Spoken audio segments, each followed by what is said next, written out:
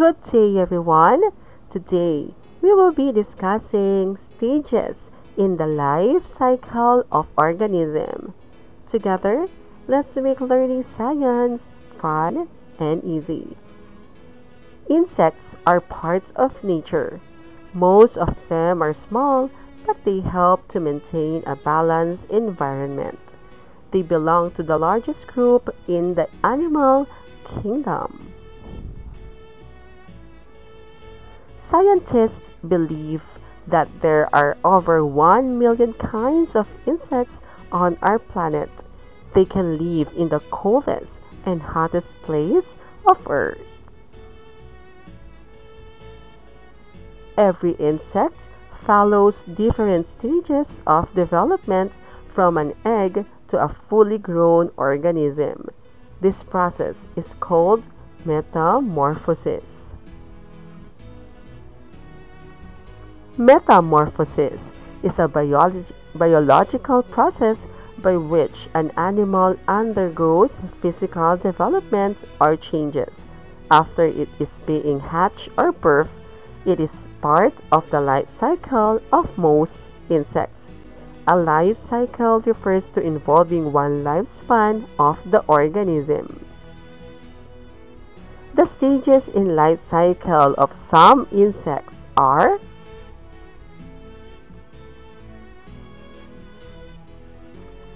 egg, larva,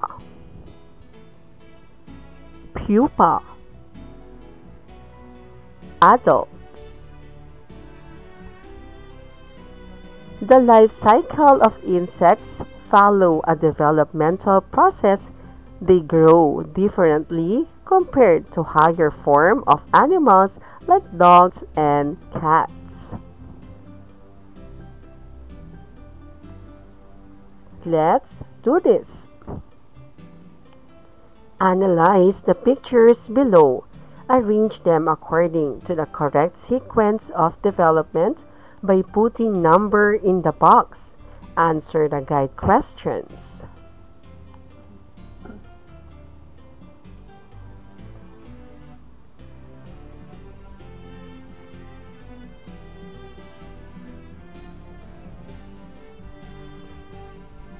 Insect name: cockroach. What can you say about this insect? The cockroach is characterized by a flattened oval body, long thread-like antenna, and a shining black or brown leathery integument.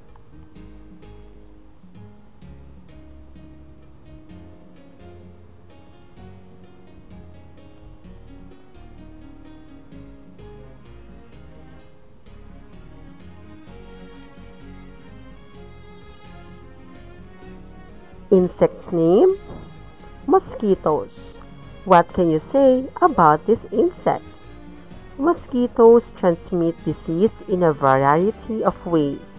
They are responsible for diseases like malaria, yellow fever, and dengue.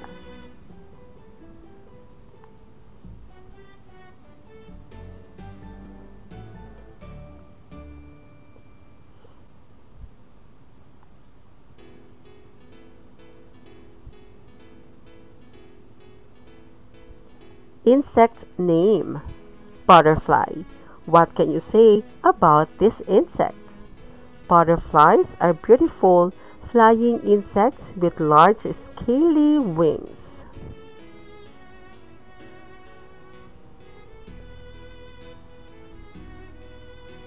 Some insects developed by means of gradual metamorphosis. It is slightly different from the previous process, that instead of 4, the organism develops through 3 stages. Like the complete metamorphosis, the insect starts as eggs. When the egg hatch, nymphs go out like small adult insects but usually have no wings. Nymphs normally molt and change their exoskeleton, hard body covering as they grow until they become a full adult. Let's do this. Draw and label the life cycle of a housefly and grasshopper.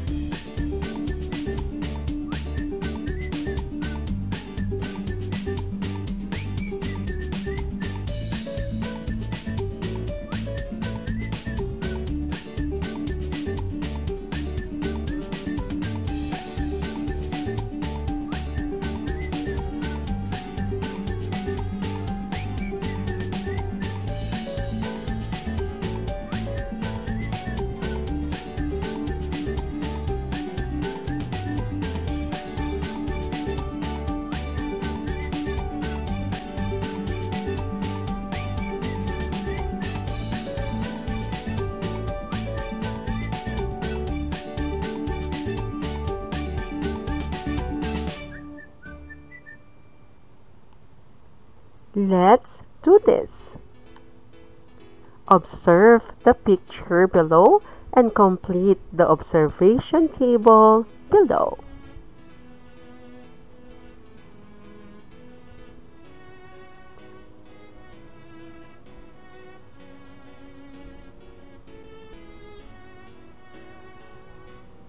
The raw egg. It is in a white hard shell. The egg white and the yolk are in the liquid state and separated from each other. The boiled egg. It is in a white hard shell, but the egg white and the yolks are in the solid state and bind to one another. The balot. The off-white shell is harder than the eggs. There is a liquid inside. The yolk is in solid state and there is an embryo that may be recognizable as chick with a head, eyes, beak, and feathers.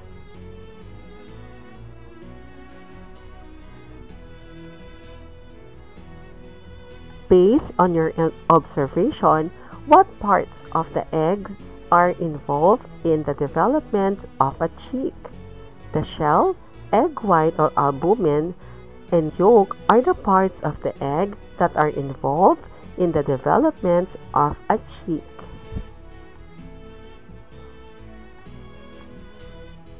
What is the function of the albumin in the egg? The albumin content of an egg plays an important role during embryonic development.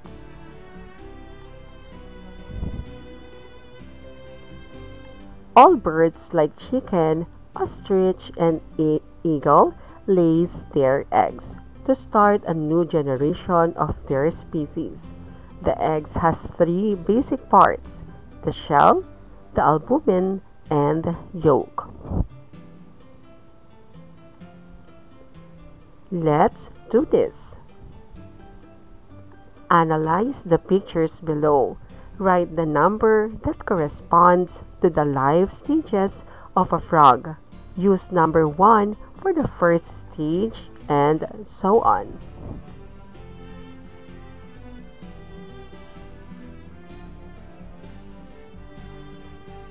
One is egg, 2 is embryo, 3 is tadpole, 4 tadpole with 2 legs, 5 tadpole with 4 legs, 6 frog. Let's do this.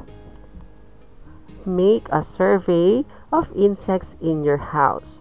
You can also go to your yard to search for more insects.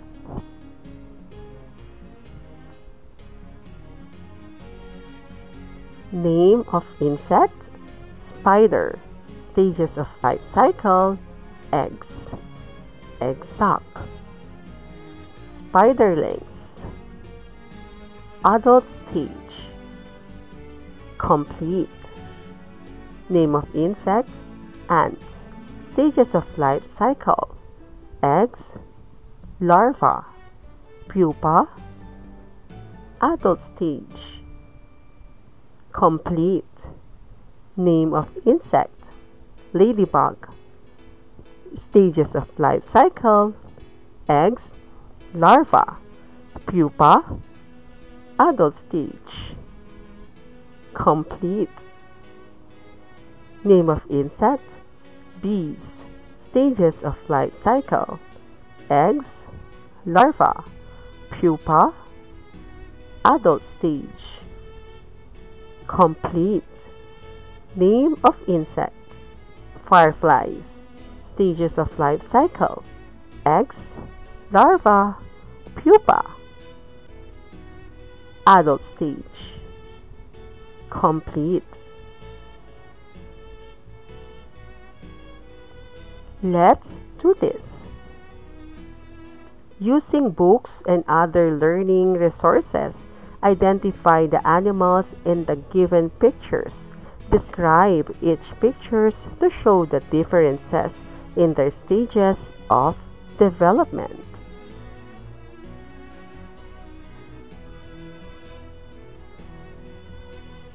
Number 1 is a shark. Number 2 is a lizard. Number 3, bird or chicken. 4, pig. 5, human. What can you say about the early stages of different animals? The early stages of different animals show the development of an embryo and different parts of the body.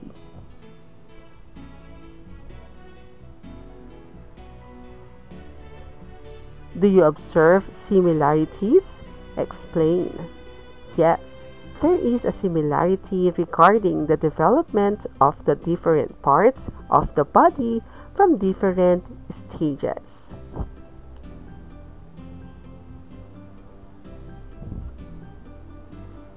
Let's do this. Study the pictures. Answer the guide questions below.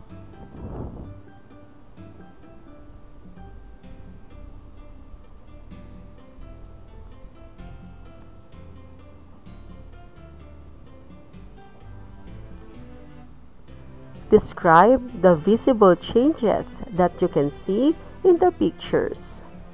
As we can see, the stages of development of humans are from a fertilized egg that develops into a hollow ball of cells called a blastocyst. In 4 weeks, we become an embryo. We turn to the fetus after 8 weeks.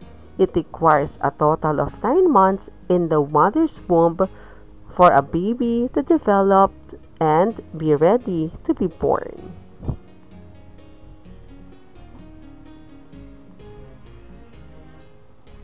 What parts are visible in the last 4 pictures? The parts that are visible in the last 4 pictures are the head, ear, eyes, nose, mouth, hands, and feet. We can say that it is a well-developed baby. Thank you for watching. Till our next science lesson. Goodbye.